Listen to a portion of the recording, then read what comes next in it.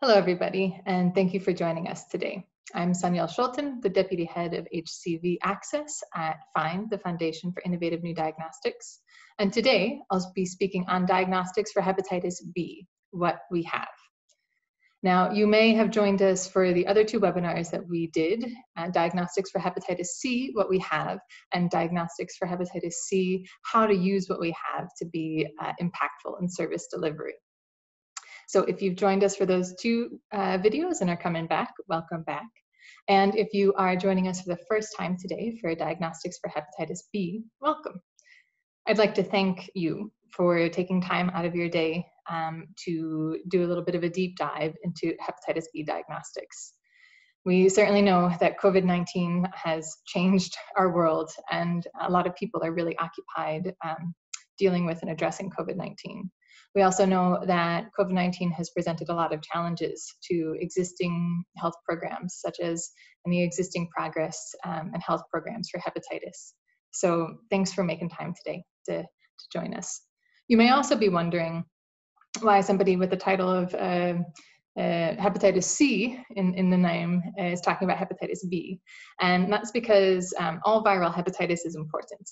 And when we were speaking with World Hepatitis Alliance about the idea for this series of webinars, we initially approached them thinking about hepatitis C, and WHO let us know that C is important, but also hepatitis B is important for their members as well. So they asked if we could do a series on B.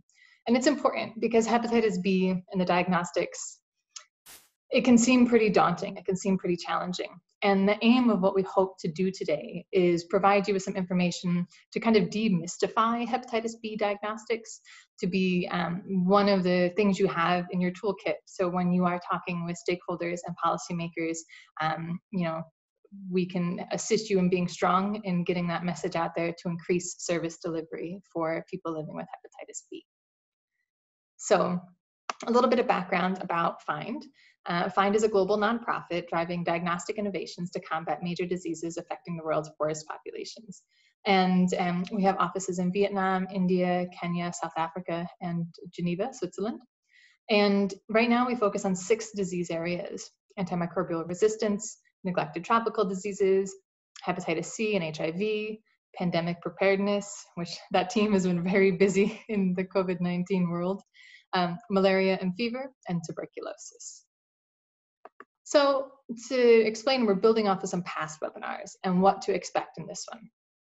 So for this webinar, we are assuming that you're already familiar with the basics of hepatitis C diagnostics from the previous webinar. And in that video, we did cover some basic tenets, such as what are in vitro diagnostics, what the term sensitivity and specificity mean, and regulatory overview. So what is World Health Organization pre-qualification? What is Global Fund Expert Review Panel for Diagnostics? What does it mean when we say something has stringent regulatory authority? So if you haven't watched those videos or would like to brush up on that, you can find it through the link on the screen, and it's minute 122 to 925. Also, in this webinar, we're going to focus on the various tests available for hepatitis B and have a close look at those recommended in the WHO hepatitis B testing guidelines. We are not going to cover hepatitis B transmission or disease progression because that is complicated and deserves its own specific dedicated session and experts that can talk to that. So we linked to 2 videos that give some short overviews on viral hepatitis in general that may be useful. And we also recommend that you check out resources that may be available on WHO website, WHO being World Health Organization websites, or your Ministry of Health, your country Ministry of Health may have some recommendations and useful information, as well as the WHO regional and country offices. So the global situation. Why are we talking about hepatitis B today? Now, many of you may well be aware of the disease burden, but just to put some numbers to help put the disease burden in context. WHO estimates that in 2015, 257 million people were living with chronic hepatitis B infection. And that is defined as hepatitis B surface antigen positive. We'll explain a little bit more about those tests when we come to it in a few slides. And in 2015, it's estimated that almost 900,000 people died because of hepatitis B, mostly from cirrhosis and hepatocellular carcinoma. It's always a tongue twister, sometimes referred to HCC, and that's meaning primary liver cancer. As of 2016, 27 million people who were living with hepatitis B were aware of their infection. And of those, 4.5 million were on treatment. So that means out of the 257 million people living with chronic hepatitis B, only 27 million people were aware. That's a big gap. But there is some good news. So according to the latest WHO estimates, the proportion of children under 5 years of age chronically infected with hepatitis B dropped to just under 1% in 2019. And that's down from around 5% in the pre-vaccine era.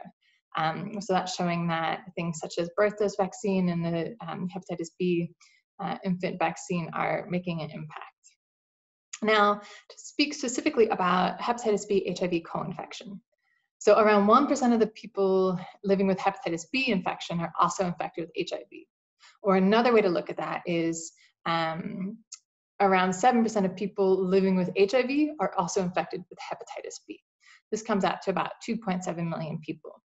So since 2015, the WHO has recommended treatment for everyone diagnosed with HIV infection. So that is HIV treatment, ART, for everyone diagnosed with HIV infection.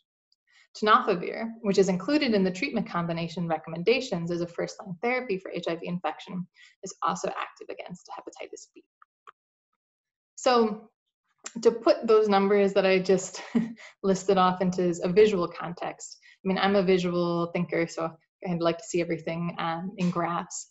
So here we see the graph of the number infected. So there's this big number, over 250 million people. And then we see the number diagnosed, which is less than 30 million. And then of that, the number started on treatment. If we look here, we see that the gap to reach the 2030 target, the 2030 WHO target for elimination of hepatitis, we need to diagnose over 200 million people. And then we need to get those people who are eligible for treatment started on treatment. Now, it's a little bit tricky because not everybody who is diagnosed as hepatitis B surface antigen positive needs treatment right away. This is because there is no cure currently for hepatitis B. So the treatment that people could be put on could be very long lasting, sometimes for life. So there are various clinical markers or clinical stages that they want a person to be at to initiate them on hepatitis B treatment. And this is usually defined through the hepatitis B DNA. We'll cover that in our list of tests. So who is recommending what? Where are all these guidelines coming from? Well, there are several different guidelines that are currently available. There's a nice overview by Huang et al., which is hepatitis B, who to treat, a critical review of international guidelines. That can be found, it's linked here on the slide. And those guidelines cover the big ones. The first being the World Health Organization, or WHO, as I'll refer to it from now on, their 2017 hepatitis B testing guidelines, and their 2020 hepatitis B prevention of mother-to-child transmission guidelines.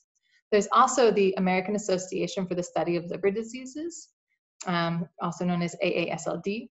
There's the Asian Pacific Association of the Liver, PASL, and then there's the European Association of the Study of the Liver, EASL. So for today, we're going to be focusing on the WHO guidelines. This is because they have that global scope. So let's do a kind of terminology overview before we jump into the guidelines and where each test fits along that pathway. So here we have a table of some of the most common hepatitis B tests. This is not an exhaustive list, but we wanted to provide the ones that you may most often run into. Now, if you would like additional information about any of these tests, the Hepatitis B Foundation has a really nice overview about the name of the test, what it is, what the various results could mean. So if you'd like to, you can check them out, and we've linked it in the slide. To start, we've got the hepatitis B surface antigen, and that is a test for protein found on the surface of the hepatitis B virus. It is in the WHO guidelines, and it is part of something which is called the hepatitis B panel. The hepatitis B panel is a series of tests that are commonly offered by a doctor. So if your doctor thinks that you may have hepatitis B or you should be tested for it, they may offer you this hepatitis B panel. Now, there's also the hepatitis B surface antibody. Now, this is a test that tests for cells your body produces if exposed to the hepatitis C virus and or vaccine. It is not in the WHO guidelines, and it is part of the hepatitis B panel. There's also the hepatitis B core antibody. So this test for cells your body produces if exposed to a different part of the hepatitis B virus. And it is not in the WHO guidelines, and it is part of the hepatitis B panel. There also are other tests, which are anti-hepatitis B core IgM or IgG, and these test for cells, very specific cells your body produces if exposed to hepatitis B virus under certain circumstances, and it's not in the WHO guidelines, and it's not part of the hepatitis B panel. There's also the hepatitis B E antigen. Now, this tests for part of the hepatitis B virus that the virus usually produces when very active in your body. This is a simplified explanation.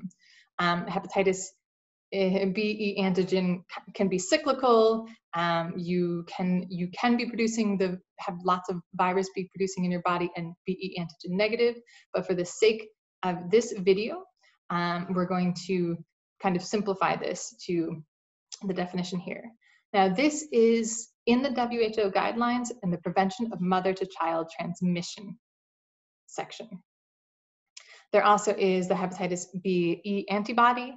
So this tests for cells that your body produces in reaction to the hepatitis B E antigen, and that is not in the WHO guidelines. And then there's a hepatitis B virus DNA quantification, or the viral load. And this is a test that can estimate how much hepatitis B virus is in your body. And this is in the WHO guidelines. Okay. So now that we got that sorted, let's move on to the WHO hepatitis B testing algorithm. So there are two WHO hepatitis B testing algorithms. The first one is the Prevention of Mother-to-Child Transmission of Hepatitis B Virus Guidelines on Antiviral Prophylaxis in Pregnancy. This came out in July of 2020. And this is specifically for pregnant women. Now, the other hepatitis B guideline is the Guidelines on Hepatitis B and C Testing. This came out in 2017. Now, there's more information. So there's also guidelines on hepatitis B treatment. Since that is out of scope of us, we are not covering that, but that is an additional guideline that WHO has.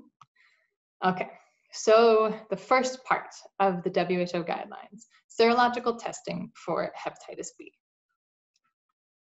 So step number one for both the WHO PMTCT, Prevention of Mother-to-Child Transmission Guidelines, and the WHO hepatitis B testing guidelines. So the first step is a hepatitis B surface antigen test. If you are hepatitis B surface antigen positive, you are considered to have the hepatitis B virus. If you're hepatitis B surface antigen negative, you are not considered to have the virus. So what is a serological test?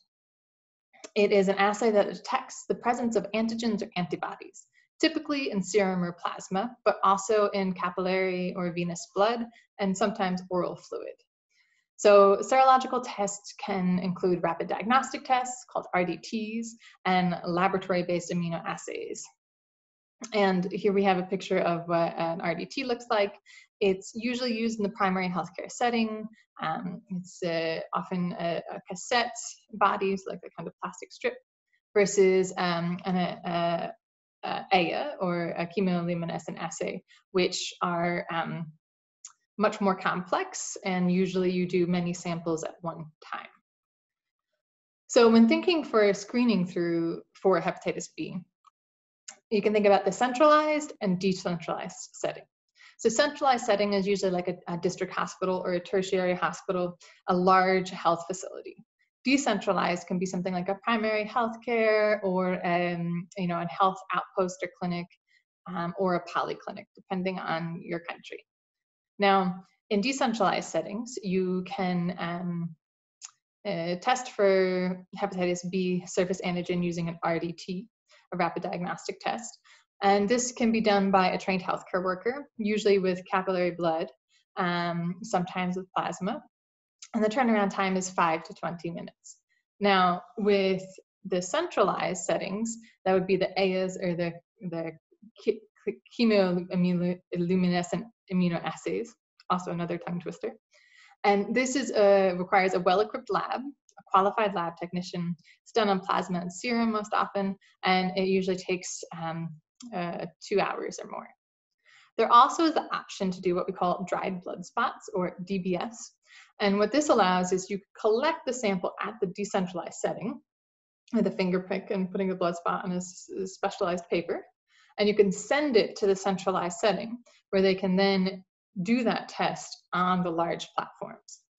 Now, currently, this is what we call off-label, which means that the manufacturers have not said, this is the protocol that you should follow if you are collecting dried blood spots and then want to use it on our big machines.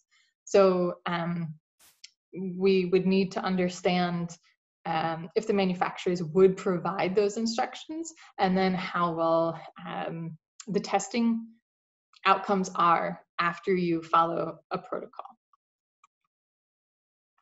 So to talk about some hepatitis B rapid diagnostic tests that are WHO pre-qualified or Global Fund Expert Review Panel on Diagnostics, from now on I'm going to say ERPD on those two lists.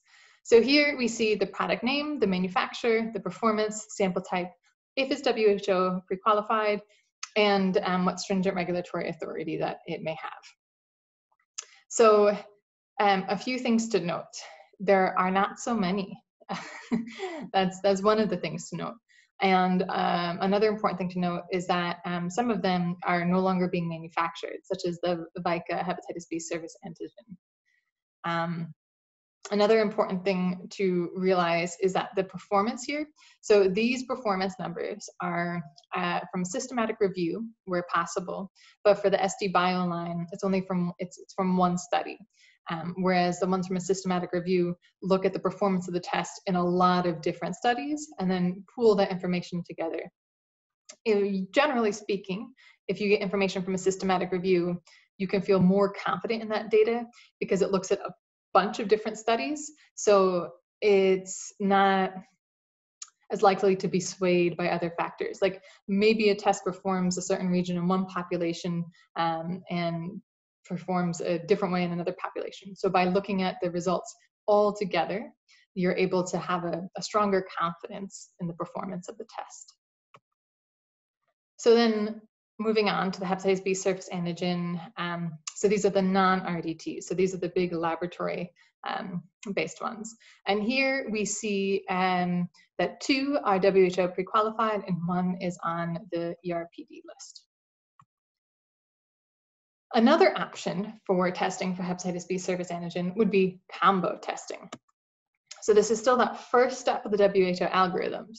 But what multiplex serological testing or combo test is it's integrating the diagnosis of hepatitis with other tests. So for example, you could have a test that had hepatitis B, hepatitis C, and HIV. Here in this table, we see a few of the different options for combination tests that include hepatitis B. Now, potential benefits of this could be you only need one sample. So you would put the one sample and the test would show results for hepatitis B, hepatitis C, and HIV, for example. So it might have the ability to make testing more simple. You only have to use one sample. You don't have to do 3 different tests. However, it may add some complications. A healthcare worker would have to do pre and post test counseling for 3 diseases instead of maybe just 1 or 2. And all of these tests currently need independent evaluations, right? So we don't have any data, or not a lot of data right now, on the performance of these tests that comes from an independent source.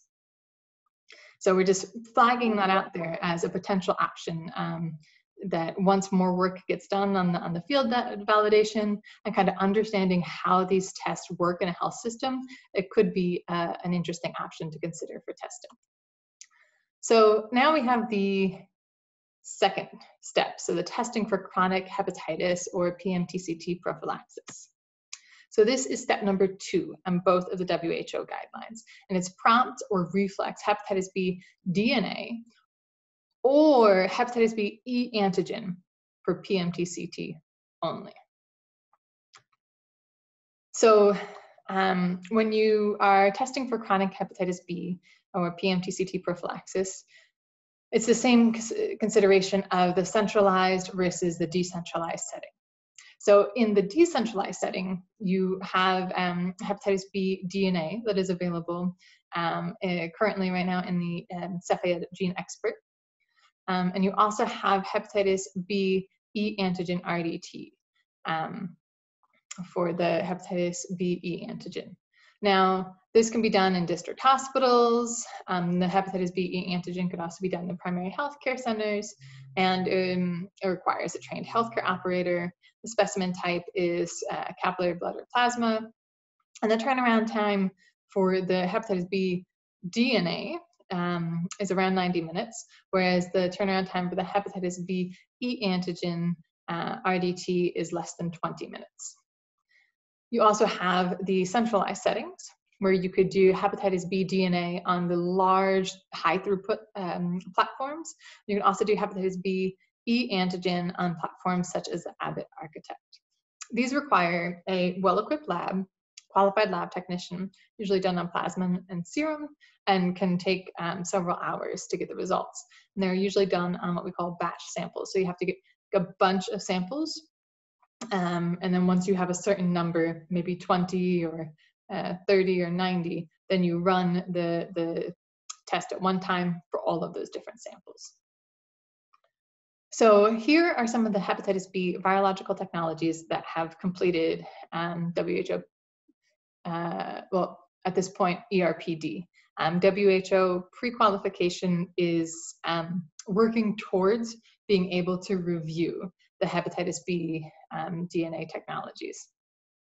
So here, the list, we've got 4 that are considered on the expert review panel for diagnostics. These are the big centralized machines. If you want to think about the different characteristics of these big centralized machines, it's important to understand that each of these machines can do other tests as well, right? So here we have a list of some commonly found high throughput platforms throughout the world that may or may not yet be on the ERPD list, but they can do things such as HIV, viral load and early infant diagnosis, human papillomavirus, hepatitis C virus, tuberculosis. And it's really important when you're thinking about what high throughput platform to consider that each molecular instrument, it possesses unique features which need to be considered, and you need to figure out like how it fits within the whole laboratory network. You don't really want to buy a machine that can do 10 tests just to do hepatitis B when you already may have a machine in your lab that could do hepatitis B. You just need to consider how you could situate the workflow to incorporate both.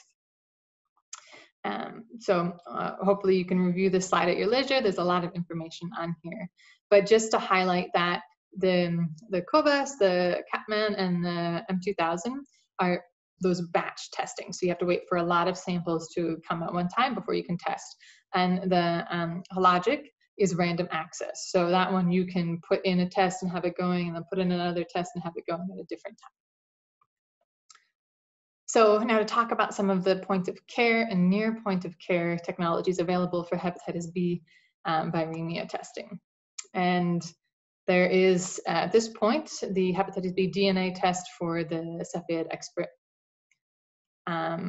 We would hope that there are other tests that become available on the international market, some of the near point of care platforms. That could be a really great advance.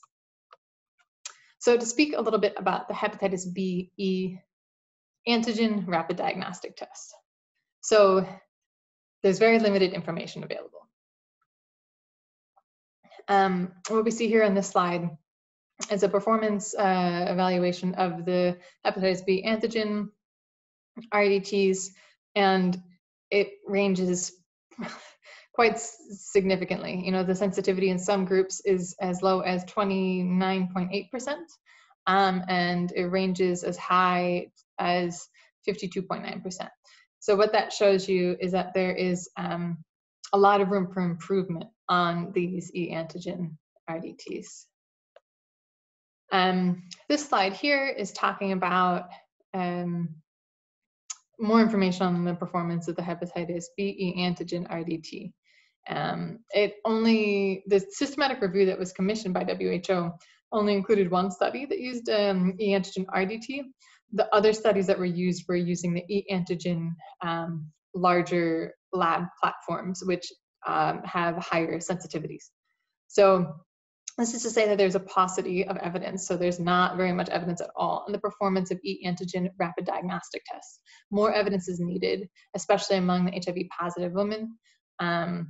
So we hope that the global community can be working to fill those research gaps, because they're very important ones. And now to talk about liver staging, because if you were reading the WHO guidelines closely, you will have seen that there is a recognition that hepatitis B DNA testing can be really difficult to come by. So you can also understand the need for treatment based on a person's liver staging, particularly the ALT levels. And so to quickly talk about some of the existing liver staging options. So you have biochem, so that's biochemical tests, and that can be things such as complete blood counts, full blood counts, and you can use different ratios, an APRI or a FIB4, or you can look at the ALT level as well. Then there's the FibroScan, and so this is a machine which can provide liver staging results. It's a very fancy machine. It is expensive, and it requires a trained technician, and it's not very easy to move. It's not like a truly portable device, and it's not widely available in all countries or contexts. You can also look at ultrasound for a liver staging option. Now, the advantages of ultrasounds are that the machines are often readily available in district hospitals, sometimes even primary healthcare centers. However, it requires a very well-trained technician to do ultrasound for liver staging, and the wait times for ultrasound appointments can be really long, as other patient types may be prioritized, such as pregnant women. So this was a very quick overview of hepatitis B diagnostics, particularly in the frame of the WHO guidelines. It's a lot of information, but we wanted to try and fit it in 30 minutes, so I think that I just managed to. So we really thank you for spending the time with us today. And if you want to learn more about hepatitis B diagnostics, if there's other things you would like us to cover about hepatitis diagnostics in general, please do let us know. It's been really great to collaborate with World Hepatitis Alliance on this series of videos, and we would love to do more. So please feel free to contact us. Let us know what you thought about this video, what are areas we can improve on, and what more you want to see from us.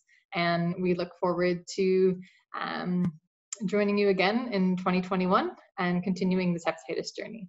So thank you very much, and have a great rest of your day.